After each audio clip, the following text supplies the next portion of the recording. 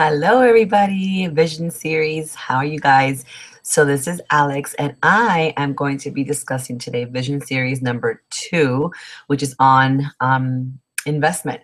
So, I know we had a conference call on this, but I think it's better we just do something like this so you can kind of see all the different things I was referring to on the call. So, I hope you enjoy it. Okay, so one of the things that we will discuss during this segment is not just investment in terms of money, but investment in terms of your time as a consultant, okay? So we're going to first talk about thinking like a retailer, and I have my notes here next to me so I don't forget anything. So thinking like a retailer, a lot of us have never had a business, okay? And most of us have been consumers. So when you start having the mind shift of having a business, things start to change a little bit, okay? So we buy things, we consume things, we know when to go to the stores to get what we need, and sometimes we even wait for something that we love to be on sale, okay? So you need to understand when it comes to thinking like a retailer, you want to put yourself in that mind shift of what do the people in the mall that own stores do during the holidays? Do they go and take a break? Do they wake up late? Do they go on vacation? No, they stay open, right? So it's like, I think sometimes consultants have a little bit hard time thinking like a retailer because they're just, they think of Mary Kay as like not really a job per se.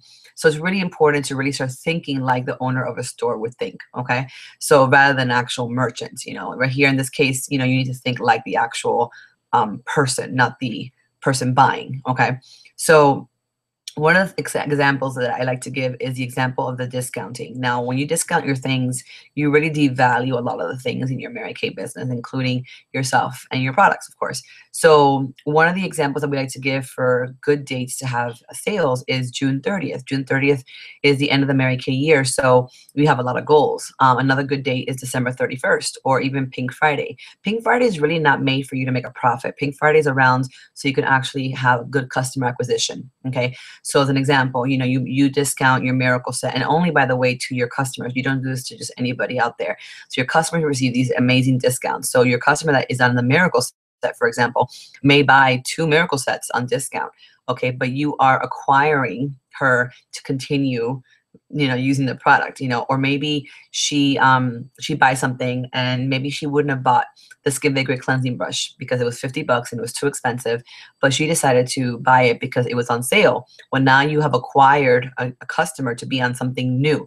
Maybe she bought some of the color items, okay, and she would have never bought that before. So now you have a new customer on color. So again, you are now getting them on different products that they would otherwise have never bought. Okay, so that's what Pink Friday is mostly about. Okay, also, when you have these end of the year inventory clearouts, which is what you call them, it's important that we make sure we don't provide them for just anybody, for our customers only, because other people out there, especially on Facebook, have mutual friends. Maybe they have a consultant, and you're now making that person lose business because that person that is a friend with you will say, oh, I have a Mary Kay girl, but she doesn't have a discount going on. Can I buy it from you? Of course, you're going to say no. But then that person is put in a predicament of asking that person for a discount. What if she doesn't want to do a discount for her stuff? So it's kind of very touchy there. So you want to make sure you only do it for your customers and privately. Okay. So one of the things that we love to talk about is, when discounting counts against you or for you. So one of the examples we gave on the call of discounting going against you is having the idea like a local gift shop discounting their flowers for Mother's Day. Why would they do that? People are going to pay full price. And that's like Apple discounting the iPhone 7 when it comes out. Like, Apple would never do that. It would be really ridiculous because people are going to stand in line for it. And you may be one of those people that's like, I gotta get a new phone. I gotta get the new and latest thing. They don't have to discount it.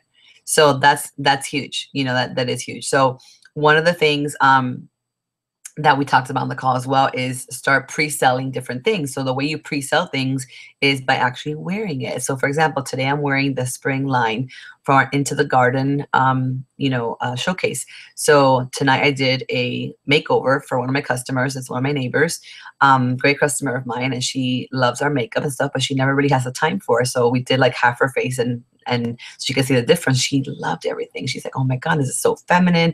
This is so beautiful. So I got a great sale out of it, and she's going to give me referrals. So it's all kinds of great. So one of the other things you can do too is to invest your time in looking at trend reports. MaryKay.com, your website, actually has amazing trend reports that your customers can look at. So if you don't know that it's there, that means you're not looking at your own website, right? So really important you spend that time. One of the things that we also talked about was the millennials, those people that are in their 20s right now. They are relationship builders and they love to share things. So they don't go anywhere alone. They quickly identify with brands that share. So Discover What You Love with Mary Kay, for example, is a brand that shares. So we have YouTube channels, we create experiences with people, we create relationships. So really don't just say, oh, but you're a millennial, you're young, you're not going to buy anything. No, you need to make sure you share with them because they love to share and they love to share with other people. And that will bring you more followers. So an example of your investment in your time would be, going onto YouTube and Mary Kay, subscribing, and that way you get everything Mary Kay sends out. Today, they put out a video on domestic violence, a 1 in 4, and there was a man being interviewed. So that's a really powerful video to share to really expand, people's knowledge of what Mary Kay does behind the scenes. So it's really important that you plug into your own Mary Kay resource and invest your time in there as well. Okay. Just so you know, retailers this year in 2015 that just passed, the cosmetic industry in the US alone had $60 million in sales. And almost half of that came from holiday retail sales. So why aren't you dipping your toe in that water, right? So you have to kind of like balance, okay, well, do I sleep in and not do gift baskets for the holidays?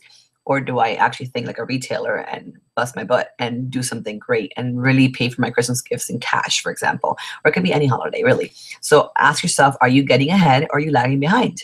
Are you in with the times? Do you know what the latest colors are? Are you yourself practicing different techniques on yourself? Sitting still is the same as thinking.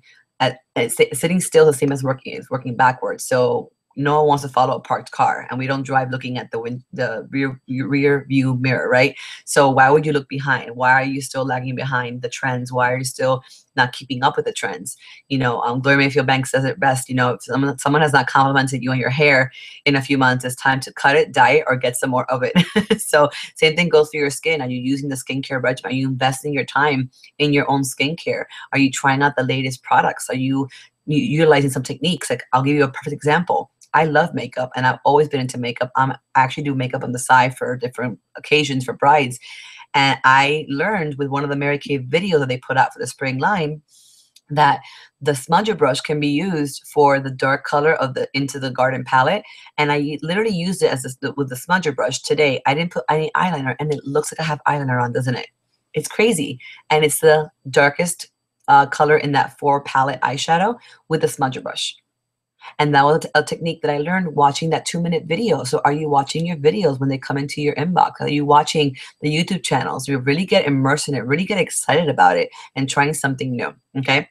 Now we're gonna talk about time invested versus having a hobby. And I'm gonna show you a screen share right now. So let me go ahead and open that screen share real quick. And so you can see what I'm talking about.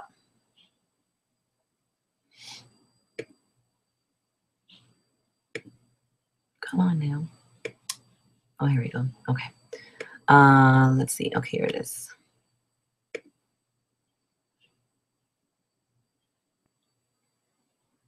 Okay. Let me move this over here. So you'll see here, okay, it's duplicated twice, so don't worry about that. Okay. So we all have 168 hours in a week, okay? So this is a breakdown that I gave on the call. So we all, more or less, I know that we all don't sleep 8 hours a day, but I'm gonna literally say that we all sleep the way that we should and sleep 8 hours, 7 days a week. So that's 56 hours taken away from this 168, okay? Then 55 hours is full-time job, 5 days a week at 8 hours, plus travel time included. 10 hours you spend running errands, 7 hours you spend cleaning, 8 hours you spend with your children / carpool, 10 hours cooking and cleanup, 3 hours for your faith, means we have total of 19 hours left unaccounted for in a week. 19 hours for a consultant is full time. Isn't that crazy? Full time. That to me is like really, really interesting when we look at this, but we don't really know that this happens because we don't really plan our time well. We don't use a weekly plan sheet the way that we should. We don't really delegate our time efficiently. You know, we don't prioritize. We spend more time commenting, liking, and sharing on Facebook and Twitter and Instagram than we do on Mary Kay, and yet that doesn't bring us any money, yet we still do it. So again, it is very important that you really remember this. So take a little quick pause of the video, take a screenshot of this so you can see that this is really, really incredible. This exact, documentation that really proves to you that you can really have more time for Mary Kay. Okay, so I'm going to go over what a part-time consultant's business should look like. Okay, so I have my notes here, so I make sure I say this right. So for the very part-time consultant, this is for you guys. Okay, so if you are new, okay, this is like new, or you work like maybe 2 to 4 hours a week or so, more or less. So your new customers goal, okay, for your customers is to add 50 new customers to your client base in the whole year. Okay, that's only 1 a week. That's pretty easy. Okay, you add them to your preferred customer program online, so you can send them a catalog every quarter. Okay, if you are an overachiever, you would do 100. So that's 2 a week. Okay, imagine if you had 100 women ordering Mary Kay from you on a quarterly basis each time they receive the lookbook. Imagine that. So that would be really, really good. Okay, so for the more serious part-timers, so this is like if you work 6 to 8 hours a week or so, you want to have a goal of having a perfect start, which is 15 faces, okay, in 30 days. Or you can do a power start, which is 30 faces in 30 days, okay? So what does 15 faces look like? That means you do 3 parties, okay, with 5 people in each. So you have a party on a Friday, a party on a Saturday, a party on a Sunday. Each one has 5 people in it. That's 15 faces in that 1 week. Pretty simple. You multiply that by 4, okay, that's 60 faces, okay? Now in a month. So now if you're like, okay, that's a little too much, I can't do that. Well, then you do 1 party a week. You do 5 faces times 4 weeks, that's 20 faces in the month. That's like between a perfect start and a power start, okay? So if you wanted, for example, I mean, an average, I think the consultant parties usually range between $250 and $300 for 1 party. So, you could be banking between 125 and 150 bucks a week. I think doing laundry can wait. If you tell your husband, babe, should I go do laundry or should I go do a party? I think he'd be really supportive for you going to go do the party. It's about what you do, not what you say. So you need to show people what you're doing, so that way they don't really like complain or not support you, because if you just talk about it or you get home complaining that it didn't go well, who wants to get home to that, right? So it's really important you really master the skill of getting people to support you, and the only way you're going to do that is to invest your time in your business so they can then support you in that way. If you're really excited but you're still very part-time, so you're like working this business like maybe 10 hours a week or so, and you want to go into leadership, your first goal is to be a star consultant. To be a star consultant is a non-negotiable. It's really, really important you lead by example, because stars drive cars. Okay, that's what we always say, like leaders are readers, stars drive cars. So if you're a star yourself, your team will also be a star because you are leading by example. So Kathy Halou was actually one of our top NSDs, National Sales Director. She was actually a referral to a consultant that was a star in 1981. So she went on to marykay.com, typed in her zip code, or called back then, I think it was like the 1-800 number. She called and they asked her what's her zip code, and they recommended her X person that lives near her in her zip code, and that person that she was recommended to was a star consultant. That's the only reason why Kathy Halou was able to get that person. Now that person right now must make a lot of money, because Kathy Halou always is a national, and she's still that girl makes recruitment commission off of Kathy Halou. Hello, she probably banks a lot of money a month. And then Kathy Halou, that is something that could be really, really powerful, where she can really seriously get, like, you can get your own Kathy Halou. Can you imagine? I mean, that's just crazy. That is really crazy. Kathy Halou actually earned or won her starter kit on The Price is Right. If you don't know that story, she actually didn't win a Mazda, boo-hoo, and she won a Mary Kay starter kit. And then, of course, the rest is history. She went online, or she went back then, she got on the phone and they gave her someone, and there's Kathy. And now she's made $11 million in her career since 1981. So that's crazy. So you want to always be at least a Sapphire Star, and that's your goal for being a part-time consultant. Now, for those of you who want to drive free and your goal is to be a director, your first goal is to be is a team building goal, which is to gold medal. Okay, gold medal is to have 5 qualified or 5 new team members in that 1 month. If you want a silver medal, it's 4 new team members in 1 month, and bronze medal is 3. So they don't have to be active to get the medal per se, but they have to come into the business, and then that way you can medal, and then let your director take care of the rest. We do orientations and we talk to them about the importance of having product. So we take care of all that for you. So let us put you in a red jacket. Let us help you do that. So you want to share the Mary Kay story every time you share the product. Give a piece of team building literature at all your selling appointments. You want to also use a team building brochure. It's in section 2 of the order. Actually, I'm going to grab one real quick.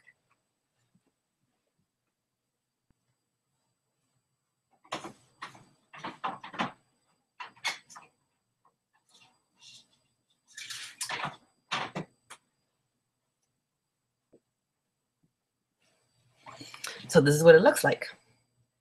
See, team building brochure, steps to success. And you just show this at your skincare classes. See? So it just shows you all the commissions on every level. And if you're someone that doesn't know all the facts about the company, this is great to have. It just shows you all the amazing things that you have, the card program, what comes in the kit. It's awesome. Okay, so it's really, really cool. So you can have that and put it inside somebody's bag when you give them their order. So that's really good. Okay, so that is time invested versus a hobby. Now, I'm going to show you a visual. This will kind of rock your world here. Let me change the screen here. Okay. So this is an example. Quickly, I'm going to show this of a party scenario. Okay. So party scenario is you have 1 month where you do 6 parties with 3 people in each. Okay. A hostess plus 2 people. Let's say your average is $200.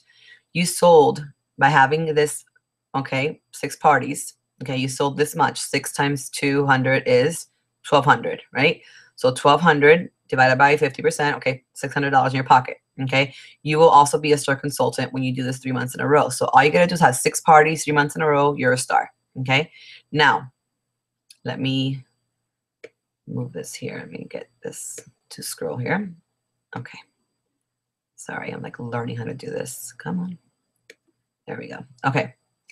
Now, as a senior consultant, you do the same thing, 6 parties, you still make the same 600, but now you have 1 to 2 team members active working in your business, which means they place their first order, another active.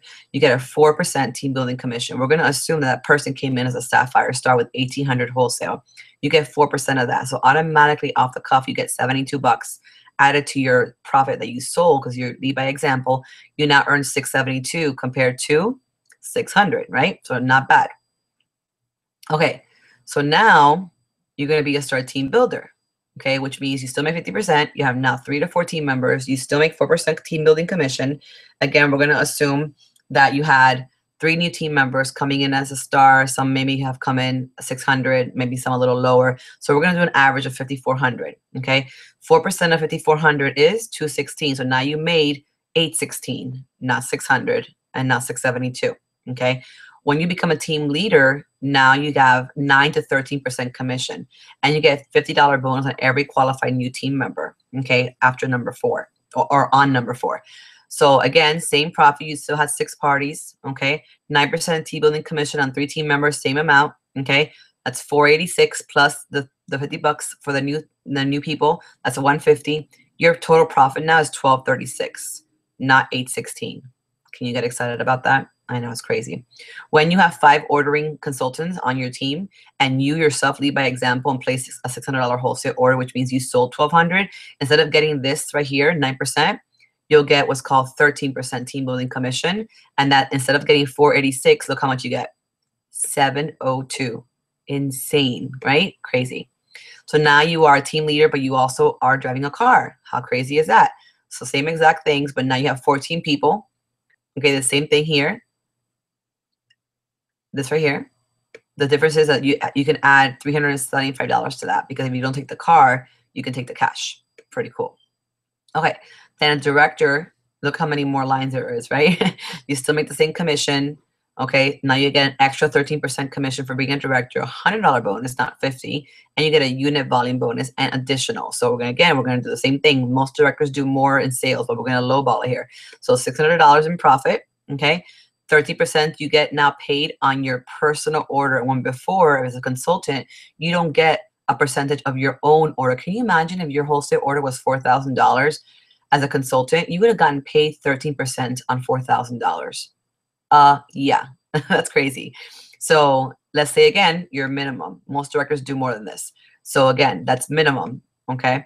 30% on the rest of your unit production, 702. You get another 30% personal team building commission on 3 new people, 702, because you can double dip on your personal unit, and they're part of your unit and they're your personal, so you double dip.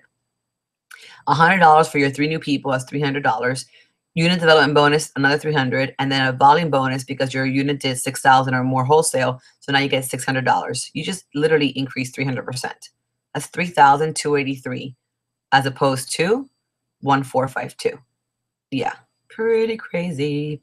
That's why I wanted to show this to you guys, because I think it's really important to have as an example, because oh my goodness, I mean, can you imagine tripling your income? That's pretty nifty. Okay, so now we're going to talk about real quick social media presence. Okay, I know a lot of you guys are on social media, so super important to know some things here. Let me just move this over here. Sorry, my computer is having a little technical issue. It's very slow. Okay. So for social media, you want to be interesting. People follow interesting people, okay? So variety is really important, and this comes from Linda Tupin, National Sales Director. She's a social media queen. So you want to mix up your posts with some personal life stuff like church, family, kids, with, of course, some inspirational quotes maybe, and then, of course, with Mary Kay. So here are Linda Tupin's general rules of thumb to follow. Number 1, one out of 10 posts is a selfie, sometimes by yourself or with someone else. I'm not a big fan of selfies myself, but I can maybe take something with my nephew or with my other nephew or my family, or I could do one with a customer. That's fine. Number 2, 1 out of 4 pictures are Mary Kay obvious. Okay, at your meeting, in front of a pink Cadillac, etc. 1 out of 10 is a motivational quote or meme. Okay, could be motivational, could be a meme, something funny. Another rule of thumb, she says, is almost all of them are worthy of hashtag my MK life. Whenever you post something about Mary Kay or something you aspire to do with your Mary Kay money, hashtag it with my MK life. People mostly start in Instagram and then they post to Facebook. So you want to make sure you get your settings correct on Instagram to post to your Facebook as well. So you don't got to go back into Facebook and post the same thing again. All you got to do is post it on Instagram and then click on Facebook and or Twitter, and it posts in all 3 at one time, which is really nice, okay? And all your photos by themselves tell a story. So when you really look at your photos, are you just throwing up Mary Kay?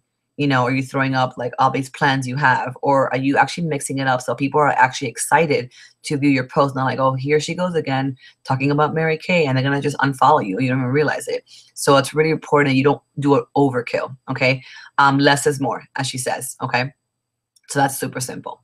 Okay, and the last section we're going to talk about is inventory and profit. So I'm going to go ahead and show you guys. Okay, I'll show you guys that in a bit. So I'm going to show you guys a little bit about, talk to you about a little bit about inventory and profit. A lot of people get confused with what they profit versus what they are taking into restocking their inventory. Okay, so here are some general rules about reinvestment and restocking inventory.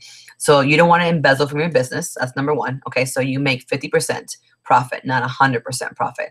The object of inventory is to restock and resell. So if you have $1,000 worth of product, okay, and you sell 500 that month, you restock 250 and you profit 250. Okay, your goal is not to buy a store and then sell out, because then you run out of business. You're out of business. Okay, you want to sell this much halfway and then restock half, so you're always, you know, stocked up. Imagine if Publix waited until all their baby food ran out. Would you go back? No, you would not, and they would not have a business. One of the things that we talk about is to use a 60-40 split in handling your money, not 50-50.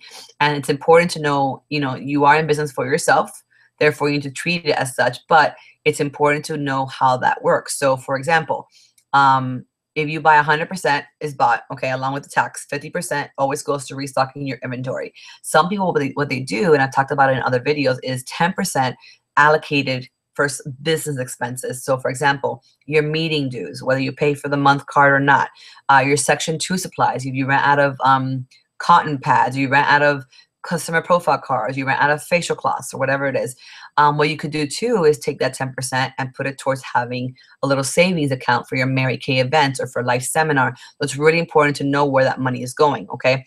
So one of the things you can do is you take 40%, okay, profit, which is what's left, okay, and you put it in your pocket. But some people, what they do is they take 50% and they restock, 10% for business expenses like section 2 and like business stuff, meeting dues, and then they profit 40%. But then what they do with that 40% is they split that in two, because most people have Mary Kay as a part-time job. You're not like starving and like homeless, God forbid, you know what I'm saying? So if you're okay, you can play this game with yourself here, okay? So you take that 40%, you split it into two pots.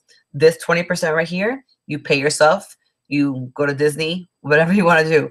This 20% you save for Mary Kay events and for life seminars. So that way you never have to tell your director, I don't have money to go to career conference. How do you not have money to go to your conference for your own business? Can you imagine? I mean, that's just important. It's a non-negotiable, really, in my book. I mean, I've never missed an event, you know, so it's really, really important. Okay.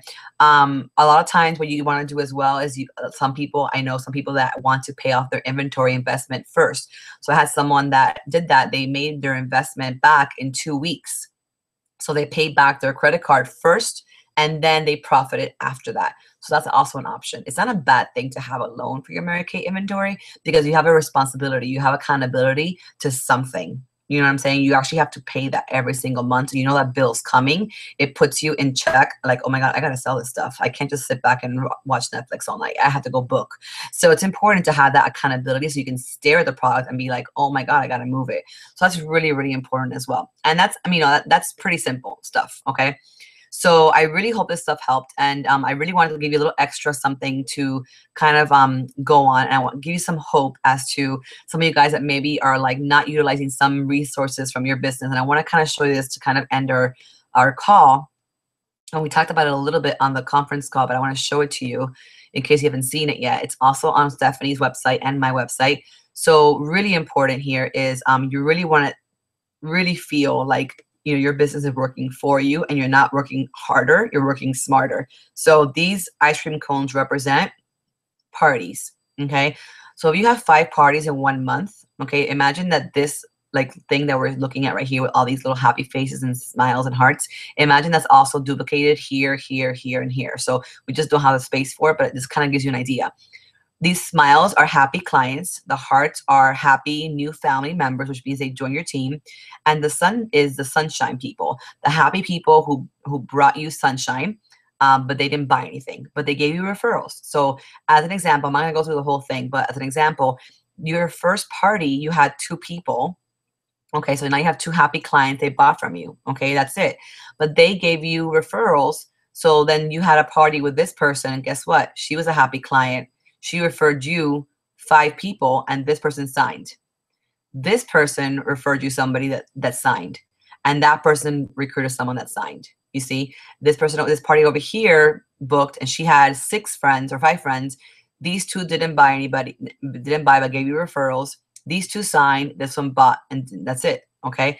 Then you can see how this sunshine right here, the one that didn't buy, she booked a party to get free product. Look what happened. You recruited someone from that party, and it goes on and on and on and on. I think I counted like 60 new team members came from this one party. 60 guys. To earn the B is 24. Like, that's insane. So I really do hope that really makes sense, and I really do hope that this really gives you a good view of everything. And you know, I hope that this really puts you back into the perspective of a retailer, thinking like a retailer, and really gives you that idea that, imagine you have a whole entire pot of cash on your table, on your kitchen table, and it's sitting there, and you just like leave it there and you don't use it, and it just sits there, and then someone comes and just throws it away. Can you imagine that happened? You had all this money sitting there, and just someone just picked it up and just threw it away. That is exactly what you're doing when you don't book from your bookings and you don't book parties. You are literally leaving thousands, if not millions of dollars, potential dollars, on the table. So think about that. All right, guys. Have a great night. Bye.